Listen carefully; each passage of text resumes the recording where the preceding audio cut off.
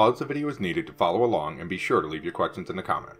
Thanks for watching my daddy's videos. Please subscribe and click the notification bell. So recently I've had quite a few requests to make a video on the video editing software that I use.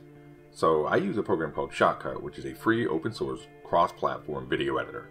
If we go to shotcut.org, you will see the website here, shotcut.org. You can download it, you can look at the features, you can look at tutorials, resources, all sorts of things, right? So once we open the software, you'll see I've started building sort of how it would look to create a video in here. But what we're going to do is we're going to go ahead and delete all this, and I'm going to, well, I actually go to File and New, and we're just going to make a new file so I can show you what it'll look like from an empty project. So and when you first open it, it's going to look like this, and you're going to see this little window here under Playlist tab. Whatever's in this Playlist tab you can use for the video. So what we'll do is we'll go to a folder I already have with a bunch of content in it for making my videos. Here's a pre-recorded YouTube intro track. We'll drop that in there. Here is what I use for my subscriber alert. We'll drop that in there. And then we're also going to grab the latest video that I just recorded and drag that in there. So because these are now in the playlist, these can be used in the video. We'll also go back and we'll go to the folder where I keep all my files, and we'll go in and we'll drag in the audio which I've created as well, and we'll drag those in there. So again, everything here we can utilize in the video. Let's see, is there anything else? Yeah, let's go ahead and get the pictures I created as well, because you can do still images also. So we'll drag those in there. So I believe this is everything we're going to need to make this work, other than music, but we'll get to music in a minute. So if we go back to the software, down here under the timeline, you can right click and you can add video tracks and audio tracks, or other options, but we're going to start with a video track, and we're going to come in, we're going to click where it says V1, and we're going to name it video. We're going to right click, add an audio track, click on the name, and we're going to call it voice. We're going to right click, make another audio track, and we're going to call it music. Okay? Now, the reason I do this is it allows me to sort of coordinate and organize what it is that I'm working with.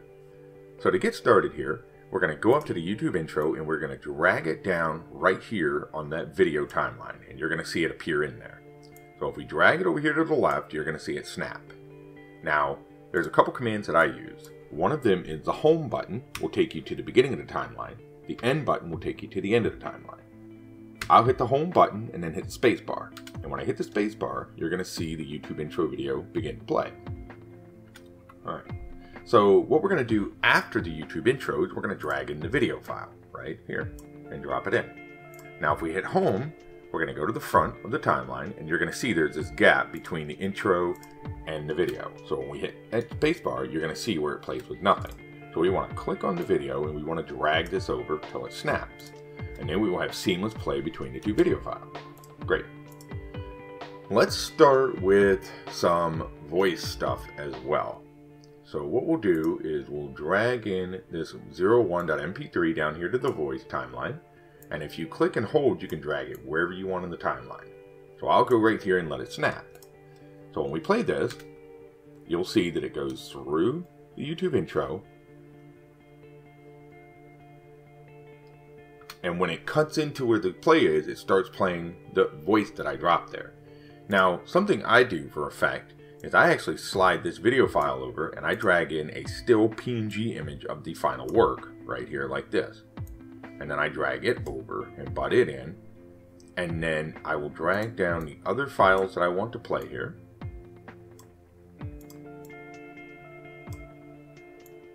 I believe all these will go here.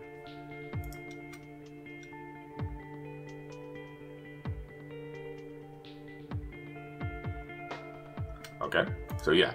So then what I'll do is you can see this is everything I want here.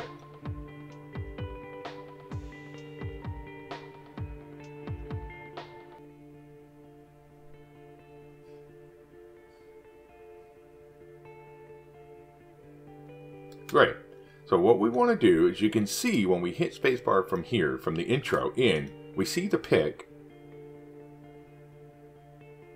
but then you see the picture disappear, right? That's because we need to extend this. Well, the way we extend this is hold on to the right here and just drag it down to the end. And there you go. So now this will play through the entire music. And if we want to close this gap between these two, just drag this file over. So we'll go back to the beginning with the home button and we'll hit spacebar. And you're going to see it play through the intro. It'll skip into the still picture and then it'll jump into the video.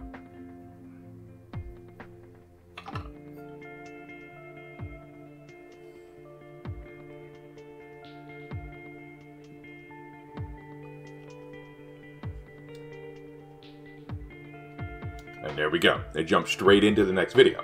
So all you're doing is sequencing these things in a timeline, okay? So for the next effect, let's grab a music file. And I'm just going to give you an example on this. We will go to some that I already have stored in my Google Drive. And these are YouTube approved, which means they are royalty free in terms of using. Let's grab... Ooh, that's loud. Let's just grab one. We'll grab this one called Eureka. I don't know what it sounds like, but we're not worried about it. So we're just going to click it from here, and you guessed it, drop it into the playlist. And then we'll close this. Alright? So what we'll do is we'll take Eureka MP3 and we'll drop it into the music timeline. And then we'll hit home to go back to the front. And you'll see where this file is now here. Now I'm going to show you something pretty important. You see the waves in the music file, and that shows you where the audio is. You see this big lull right here in the beginning where there's no audio. So what we can do is we can click up here and we can drag through like this, okay? And when we get right about here, whatever layer you have selected, when you hit the S key, it's going to chop that piece that you can then delete. And that was S as in Sam. And then we'll just drag this music over to the front. We'll go home to the front. And then we're going to do a couple things with filters here. We're going to click on where it says with this song selected, we're going to click filters. Now filters allow you to alter video files, picture files, audio files, whatever you're working on. We're going to click this plus button. And we're going to do fade in audio, and then we're going to do gain volume. Gain volume is going to let you either increase the volume of the audio track or decrease the volume of the audio track. We want to decrease it by about, I'd say, let's go right around 24, okay? So when we hit spacebar now,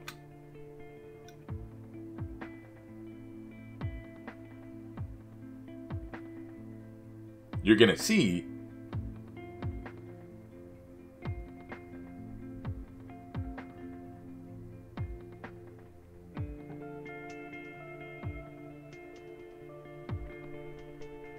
right, so as you can tell, you can see the volume on the music is a lot lower, which is fine. And we're just going to let that sort of stay that way. Now, you could also do separate intro music and separate music for the track, which is what I do in my regular video. And the way you would do that is you would just drag this file over, you would bring in a special clip of music here you want to run the length of your intro video, and you would just cut it down with the S key like we did this one to fit into that little bracket. And then it would transition from one to the next. So it's very simple to do. So we'll drag this back over. Now, if we look at the end, we're going to hit the end key and go to the very end of the timeline now, which is 17.5 minutes long. That's a little long for a YouTube video. So I normally speed up my speed art videos. So we'll hit the home key, and I'm going to show you how to make this video file, which is the main file, speed up. So with it highlighted, we're going to click on the Properties tab, and right here you're going to see the speed, which is currently at 1. Let's go with 1.85 and hit enter. Well, what it's going to do is it's going to take this and it's going to speed this video up by 1.85%, okay? So if we go to the end now, the video is currently at 9 minutes instead of 18 minutes. 9 minutes I think is acceptable. So if we hit this spacebar, you're going to hear the music start playing even though it's low. And again, we could do a different track there. And then you're going to go through with us talking.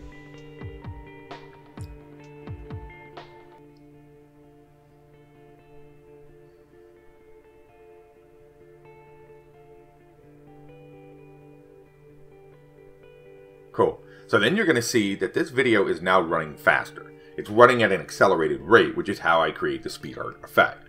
So I recorded it normal speed and then speeded up here in Shotcut to make it look faster so that you guys don't have to watch 30-minute videos.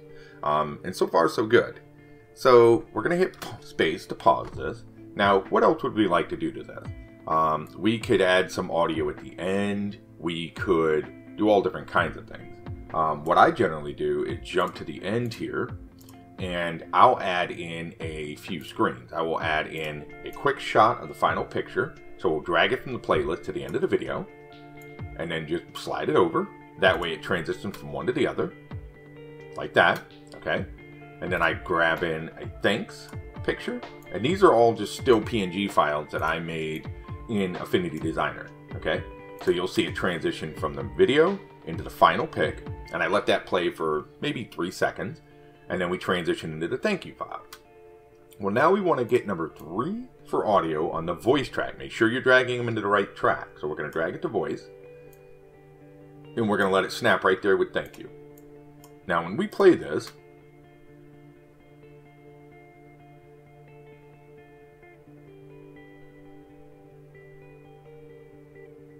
okay, so what we're going to do is we're going to extend this with longer, right about here.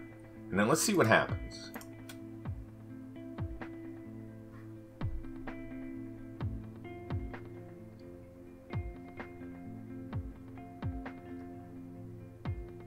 So you can see where the pick drops off, right? Because this one isn't butted up. So we'll slide it up here so they transition from one to the other.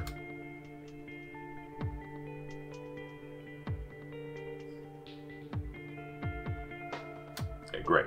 So we'll drag this out to the end. That way it fits the entire audio track. And there we go. One more audio track. What is this one?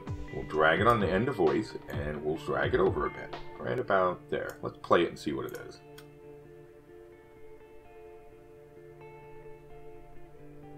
Okay, great. So we'll extend it to the end of that audio track. Alright. So now, if we play through this real quick, you'll see it transition to the final step, and then we're going to hear all the audio.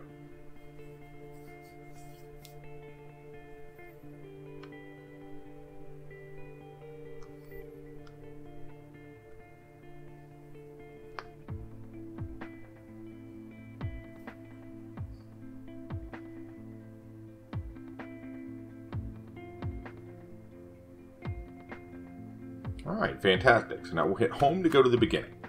Now for the music, the only way I have found to realistically repeat the music, and there may be a repeat feature that I'm not sure of. In fact, let's click on filter and see if there is one. And that may be something I need to look into. And if anyone has a knowledge of that, let me know. But so far what I've been doing is just sort of copying and pasting the same track. So if we go down here and we grab this scroll bar at the bottom and scroll to the end, you'll see that the music sort of stops right here. So what I normally do is I cut it off where the drop off is. So I'll come in here with the slider to right about here, and I'll hit S with that layer selected, and I'll delete the end. Then what I do is come over here and highlight this chunk and hit Control C to copy it, come forward a bit and hit Control V. And what that's going to do is it's going to make a duplicate of the audio track, and it's going to copy all the filters that it had. So you'll notice it has fade in, video, and gain volume. Well, we want to leave gain volume because we want the audio to match between the tracks. So we're going to delete the fade in audio, but we're going to leave the gain volume. And then what I would do is sort of clean up where this thing ends. So I would drag it, I'd say right about here, and cut out this mix, because you don't want it to go from high peak noise to nothing. So we'll delete this front one, and we'll drag it down like this. All right, great. So then when we hit it, so that sounds pretty good. I mean, you could sit there and really play with it and get the sound to match perfectly. You just don't want any major cuts between. And then you would just continue to keep copying and pasting this track as far as you want to go with it. I generally go to the end of the video. So you just paste and snap, paste and snap. And then before you know it, you'll have audio throughout the entire track. And maybe one more, pretty close. So then, okay, there it goes, butt it up against it. Now with this one, it's going to be super long, and you're going to see why, because it's going to go way past the end of the video. We want everything to end right here. So what I'll do is tab through here with the arrow key, get to the very end, hit, you guessed it, S, cut it off and delete it. And then we can choose this last one, go to filters and do fade out audio. Fantastic. Now let's see what that does.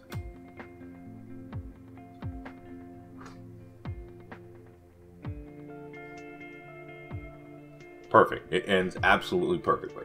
So now we're going to hit home and we're going to go to the front. At this point, you've pretty much completed the video.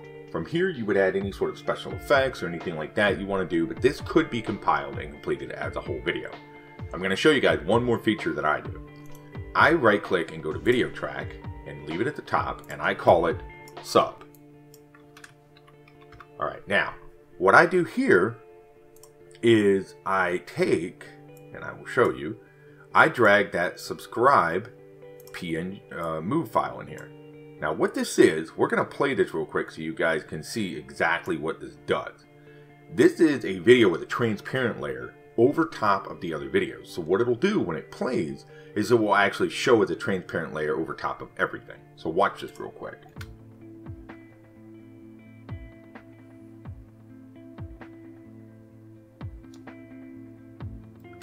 Alright, cool. So that is that little animation, right? We'll do it one more time.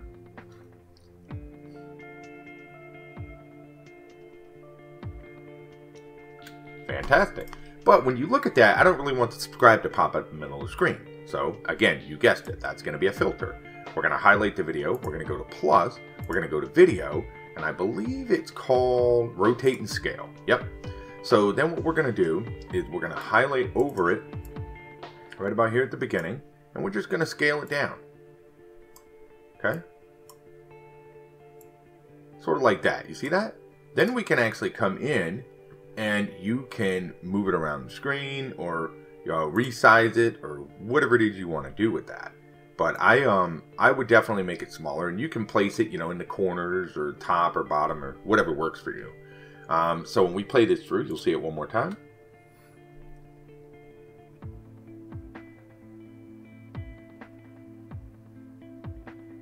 Great. So then for that, you could also put it in the middle of the video, to the end of the video, whatever works for you. So it's pretty easy to do. All right, so from there, we're going to export it. So it's pretty simple. You just click on this export tab. You choose what output you want, right?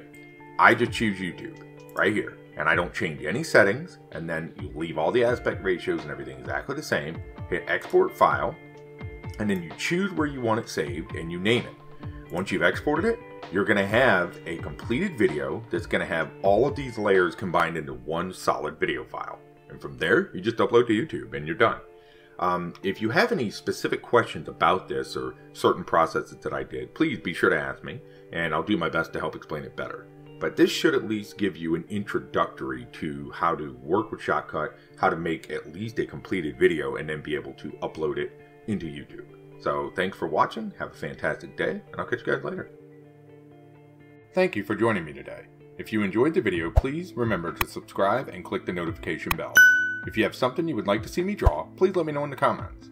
Also, if you would like to support the creation of these videos and earn other rewards, please check the description for my Patreon information. Always remember that anyone can be creative, just believe in yourself and work hard. Thank you, and have an amazing day.